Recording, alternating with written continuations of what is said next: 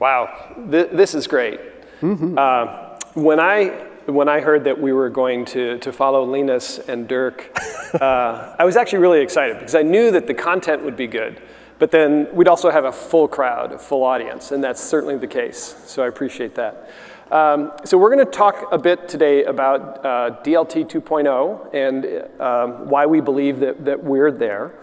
But first, as some of you may know me, I'm pretty sure that most of you don't know who Hedera is. So I'm going to spend literally just a couple of minutes giving you a bit of a background, telling you a bit about my journey here and how I came to believe in our in the organization and in Dr. Baird. And then I'm going to turn it over to him to, again, tell us a little bit about DLT 2.0.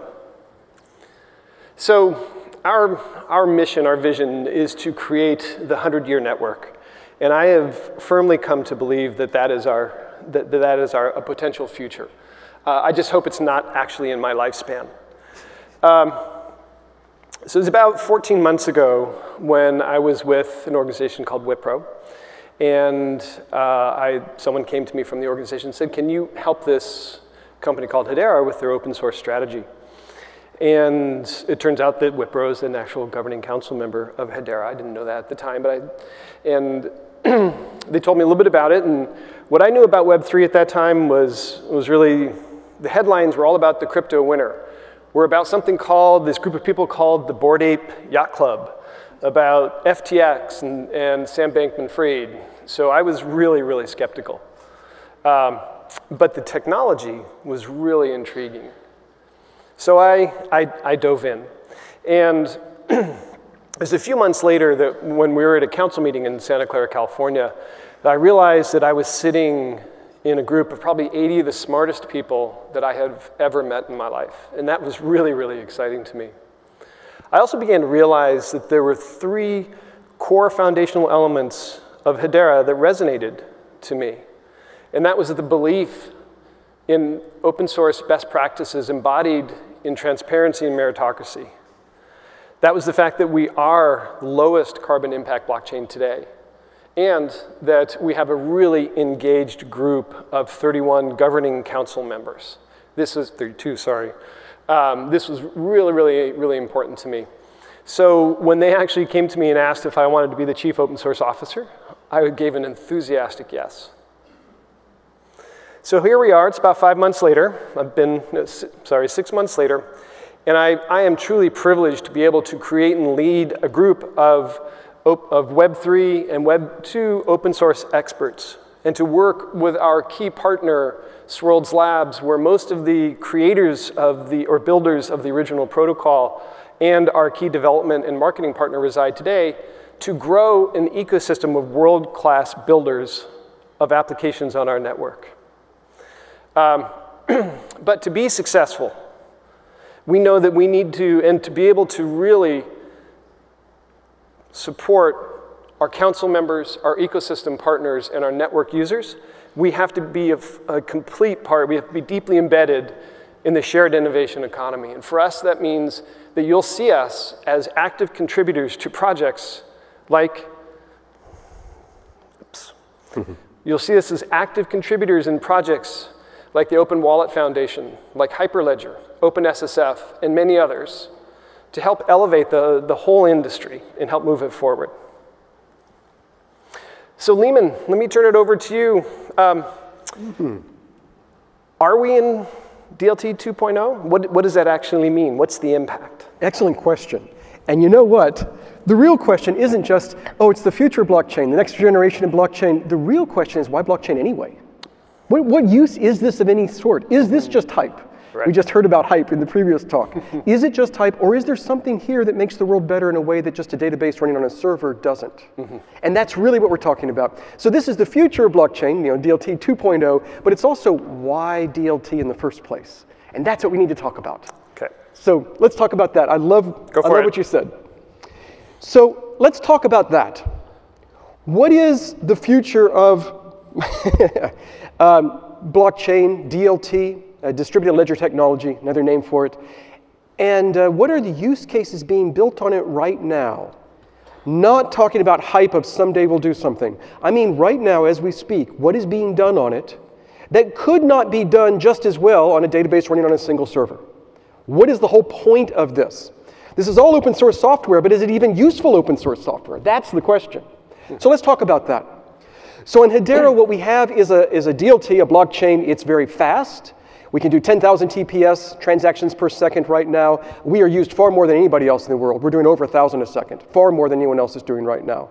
It's also extremely secure, asynchronous, Byzantine, fault tolerant. That gets into the math. That's the fun part. And then other things, very stable, really good governance, and we should talk more about that. And then sustainability. It's the greenest blockchain. But of course, that doesn't matter if blockchains aren't useful in the first place, if DLTs aren't even useful.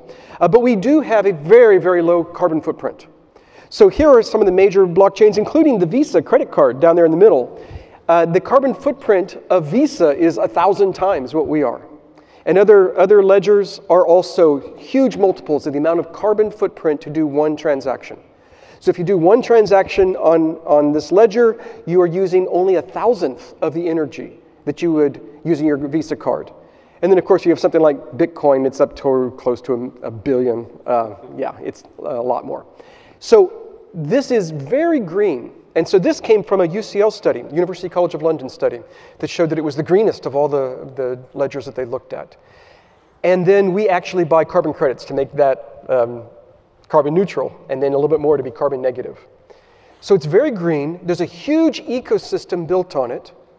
And so it has been useful for these use cases. And that's what's the important thing. What are the use cases? How can people actually use this thing to accomplish something in the real world? So let's start with Avery Dennison. You may know them as the people that make labels. And it's not just stickers, it's also RFID tags and QR codes that then allow them to track things through supply chains. And what you may not know is that Avery Dennison tracks billions of objects right now, and have been for years. Billions of objects going through supply chains. And they are now starting to do it on the DLT, on Hedera. Why would they do that? What's the advantage of that? Why not just have a server somewhere? There's a number of advantages. If you do it on a DLT, then you have the trust that you're never going to go back and cook the books and change anything. It guarantees that. And you have a guarantee that when people look at your books, that everybody is seeing the same thing. You don't tell one person one thing and then tell someone else something contradictory. When it's on a ledger, it's visible to the entire world, and you can't do this two-faced thing where you're duplicitous. This is what ledgers bring. So if you can run an application on a single server on a database, and you trust the person running the database, then you don't need a DLT. But if you really want to have true trust, you don't want to ever have to trust a single person. And this is what DLTs are for. So Avery Dennison is doing this. They are tracking things on the chain over 1,000 times a second. They do a transaction on Hedera. Last I saw it was 1,700 per second. Just crazy amounts. Many, many billions of transactions have done on Hedera, far more than any other ledger. And they're doing this to track the entire supply chain, the entire provenance or the history of an object, and tracking things like what was the carbon footprint at each point? So you have this immutable record that no one can ever go back and change, that's giving the carbon footprint at every step along the way, and you know that what you're telling the public is the same as what you're telling the regulators and the same that you're telling the auditors that are checking you. You're guaranteed that you're telling everyone the same thing, and that the auditors are auditing the same thing that the public sees. And then when people know what their carbon footprint is, they can go buy carbon credits to offset it. And in fact, other people are tokenizing carbon credits on Hedera and then creating marketplaces where this can then interact with that. They're creating APIs and almost a marketplace of apps is what Avery Dennison is doing through their Atma project. And so this is a way that they are bringing real efficiency and even new capabilities they didn't have before that you really wouldn't trust as much if it were just a single server running a database. This is where blockchains or DLTs actually make a difference. And they're doing it right now. And they believe that customers want this enough that it impacts their bottom line. It's actually a useful thing, and it makes the world more trustworthy. Similarly, OneSpan is doing this with documents. Signatures on documents and keeping track of the document and time-stamping a document so that you know for sure that this document was signed on a certain date and it will not be able to be broken. This chain of hashes SHA-384, which we believe is post-quantum, means that even quantum computers won't be able to break that chain in the future. And so when you sign your document, you can have a record that it existed on this date. Every bit of it is exactly what you're claiming, and you can never go back and change it. You can't go cook the books. Again, you couldn't do that with a single server unless you had 100% trust in the person running that server, and you trusted them to never be hacked. Of course, no one's ever hacked, so it's not a problem. But you can do that. And so OneSpan is doing this right now. And they're doing this on Hedera, but it's, again, a place where it makes a difference and gives you trust that you wouldn't have without a ledger. Just using a database on a single server wouldn't do it. It's bringing something new. And why did they do this? Well, what they really liked was the low and predictable fees. So anytime you store one of these pieces of information on Hedera, it is 1/10 of a cent. It's 1/1000th of a US dollar. And the price of the cryptocurrency can go up and down wildly, but your cost is still exactly 1/1000th of a US dollar. It's independent of the fluctuations of the cryptocurrency price. It's predictable. And when you're doing something important, you want to be able to predict your costs. And that was important. And then scalable was important, being able to go to 10,000 TPS just in a single shard, and we can go to multiple shards and go to unlimited TPS as it ramps up. This was important. And then, of course, being able to be secure for the future. And the chain of hashes is actually unusually large, 384 rather than 256, just so that it is post-quantum. So this is something that appealed to them and why they decided to build on it. And that's why they're running right now. Aberdeen is democratizing finance. They are bringing finance to ordinary people. This is a big deal. There is finance in the fintech world, investments available to billionaires that are not available to us.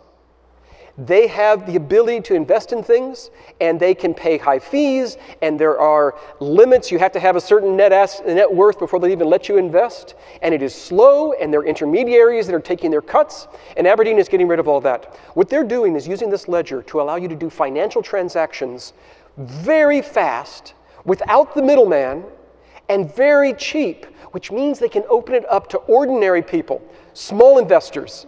And so they are bringing this to the world. They have a $20 billion, I think it is, money market fund that they manage, and they're now opening this up to ordinary investors through tokenizing on the ledger. So we're not talking about pictures of monkeys being turned into tokens, which is just, I don't know what that means. We're talking about actual real things, money market funds, and being opened up to people that didn't have access to it before. And instead of taking a day to settle and you go through a broker and then you have to do the trades and you have to settle, instead of taking a day to do all that, it's all done in a few seconds. And you can guarantee that it's true, and you can watch what's happening and verify it yourself. You don't get that with normal markets. They're bringing the world of finance to the ordinary people. This is a big deal. This is part of the transition that ledgers are making possible. And it is all on open source software, and it is with the ethos of bringing to ordinary people what is currently the domain of only some people. That's what it's about. And then you have Mondelez is doing customer engagement. They're doing coupons and customer payments and ways of engaging with their customers, even doing funding and settling and all sorts of things in the supply chain, but reaching out to their customers. They also like the low and predictable fees. They like that we had fungible and non-fungible tokens, and those are also very cheap, and they have interesting features you don't see elsewhere. And they're doing all of this. I'm very excited about that, but you might say, well, who is Mondelez? I've never heard of them. Ah, yes, well, you might not have, but you might have heard of their brands. Oreo cookies, and Ritz crackers, and Toblerone chocolate, and all those other names on this chart. That's Mondelez. And Mondelez is doing this for customer engagement, and they say it makes a huge impact. And then we have Equity Lab. I love this. We talked about the AI hype. And like every hype cycle, many things are overhyped, including all of humanity will be dead in 10 years because of AI. And AI will eliminate all of our jobs. Okay, that's all hype. But there is going to be useful things with AI. But we have to be able to trust it. And so they're doing all of this thing on the supply chain of what training data trained your model. And they're doing a climate GPT model and improving the provenance of the data. And it can track, just like we've had physical supply chains, they can track software supply chains. Somebody asked me yesterday, hey, how can we do software supply chains? And we said, hey, Equity Lab, go talk to them. They're doing it right now on training models and what training data and having the history of that. Okay, so these are just some of the things that are being done right now. It is an interesting future, and I would love to talk with you all more about it. So thank you very much, Leemon. Really appreciate that. So what my takeaway from this is that DLT 2.0 is about practical, functional use cases. Yes. Is that fair? Functional, real-world use cases that actually matter. Yes. Okay. Not just pictures of monkeys. All right. Thanks a lot. Thank you all very much. Goodbye.